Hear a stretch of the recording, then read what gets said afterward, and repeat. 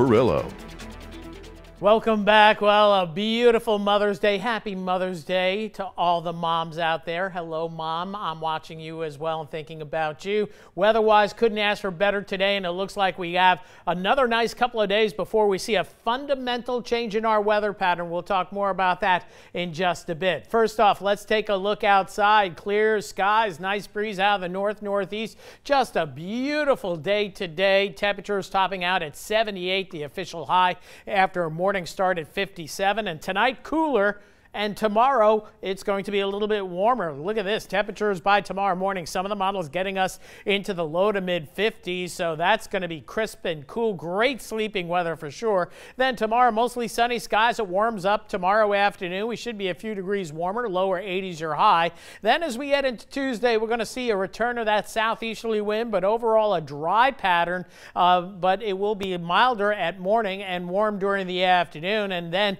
as we head into the latter part of Tuesday and Wednesday, breezy, warm, and humid as we look ahead to what we're going to see. Maybe even a few showers Wednesday afternoon. Southwest Louisiana will go with rain chance at about 20% locally for us, a little bit higher over towards Southwest Louisiana. Now, as we take a look at the European model moisture, blue and purple means super dry, so nice dry weather. But notice Wednesday we start to see an influx of that Gulf moisture, and that will continue for Thursday into Friday, and then as we get into the weekend, it looks like some of that moisture eases, kind of parks in the western Gulf of Mexico, so we have to keep an eye on that as some of that moisture could come our way. And then of interest, and the models have been indicating this, both GFS and European model, maybe a little bit of an area of low pressure developing off the southeast U.S., so we'll have to watch that. Could be a little bit of a tropical hybrid system, so nothing to get too worried about, but also if that should develop, it actually brings in drier air here as we go 9-10 days down the road. But significant change in the pattern for sure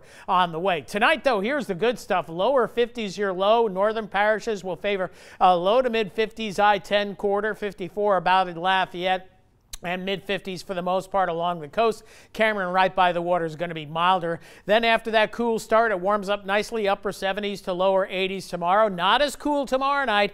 Upper 50s will favor to lower 60s. Maybe the last night we see in the 50s tomorrow night. And then as we head into Tuesday, a few degrees warmer yet, and that trend continues in the 10-day forecast. So as we mentioned, great sleeping weather, nice and cool out there. 54 the low, 66 is our normal low this time of year, so that's 12 degrees below normal. And then tomorrow, great start to the week. Fair skies, could see a few high-level cirrus clouds, but mostly sunny skies.